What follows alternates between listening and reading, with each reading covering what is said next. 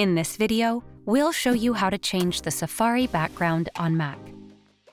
Begin by launching Safari on your Mac. Then, navigate to the upper left corner of the menu and click on Safari, followed by selecting Settings. Within the Settings window, choose General from these options. Next, click on the drop-down menu adjacent to New Windows Open With and opt for Start Page.